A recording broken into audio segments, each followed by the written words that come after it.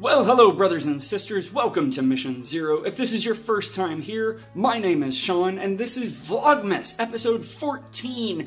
Now, I am going to be posting episode 14 and episode 13 in the same day, not because I didn't get episode 13 edited, but because I got overtaken while I was working on Flashback Friday last night. I was overtaken with an idea for something I want to do that is impossible. I'm going to make it be possible for tomorrow's Vlogmas. Today what I want to talk about is out of Matthew chapter 5 verse 16, where Jesus says, "Let your light shine and show your good works, that your Father in heaven may be glorified."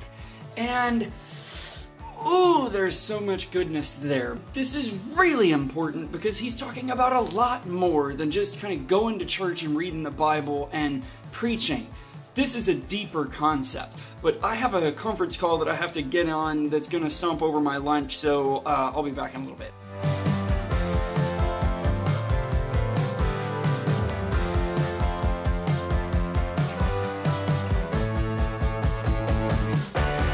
Okay, so I went ahead and had lunch and then finished out the rest of my day, and it was super busy, and now it's nighttime, and so pardon the artificial light, I am really not good at lighting. Like that piece I can do okay, but this piece, not so much my skill. I'm still trying to learn that part of filmmaking. The thing that Jesus is talking about, like I said, is walking in your purpose.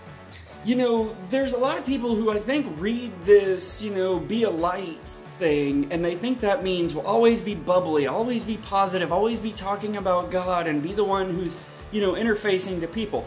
If you're the person to do that, then absolutely. If that's in your temperament, if it's in your emotional state, then yes, be the person who's always positive, who's always strong, who's always speaking words of encouragement. But that's not all that it means. When Jesus says, "Let your light shine," it's be you-ier. He's saying when you are walking out your purpose, you will carry an inherent light that is visible. We all know what it's like to see somebody who's trapped in a life or a job or a situation that they hate versus the people who are doing what they feel they were called to do and meant to do. Those people carry a vibrancy, they carry a presence with them that you can feel without them saying a word. And that's what Jesus is talking about. It's not that the thing that's in your heart that you want to do, that you want to be, is something that you made up. I know there's a lot of people that will try and tell you that what you want is wrong, and it's just not. God put that in your heart. That's why when the Bible says that you can't know your own heart, but God can, He built it. He's the one that determined how you process information.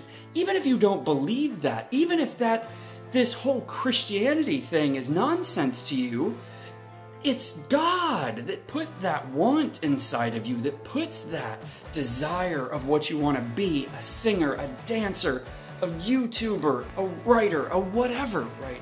It's God that puts that in your heart. And you, by following that, free yourself of so many of the bonds of this world. And so that's my exhortation for us today, is follow your purpose. I say it all the time, and I will say it in every video ever for the remainder of time. Walk in your purpose. Be you-ier. Be walking in the light that God put ahead of you. With that, may God pour out the blessings of heaven and purpose and joy and lightness and freedom on us all. And I love you so much. Peace out.